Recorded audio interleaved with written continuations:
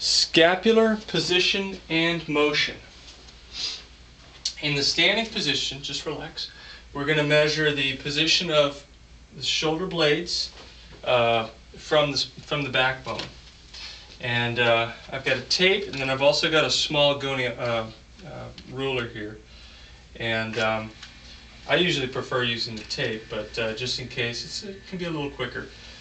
What you're going to do is you're going to choose the apex of the kyphosis, which is usually your T4 segment, and I've already counted down.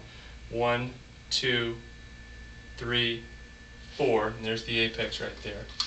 Yeah, so that should be T4. And just stand up nice and tall. And we're going to find the vertebral border of your shoulder blade, and you're going to come over here to the midline. You're going to use your ruler, and you're going to measure that distance, 7.5, maybe 7 3/4 on the right. Same metric on the left, and I'll have to get in front of the camera here a little bit.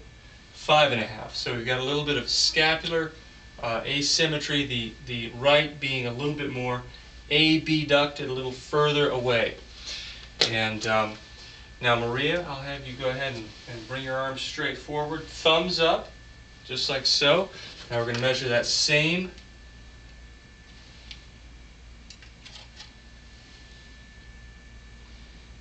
from T4. Let me get the midline there. Okay. Vertebral border. Make sure I haven't lost it. There we go. And 10 on the right.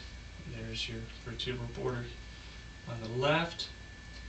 And 10 on the left. Okay, see, under dynamic conditions, when she's actively lifting the arms, they've become more symmetric. Drop your arms, please. Now I'm going to have you pinch, squeeze back. Careful when allowing your, asking your patient to squeeze back. You can see her middle traps tightening up right here. Make sure she does not arch or extend her spine. Does not arch or extend the spine. And I'll stick with the small ruler, and just hold that position, please. Find your medial border, find the midline, find the 2, and that's 2 centimeters on the right and 2 centimeters on the left, and take a break. Okay, and so this is a demonstration of what's called scapular motion, and you can just relax. Scapular motion and position.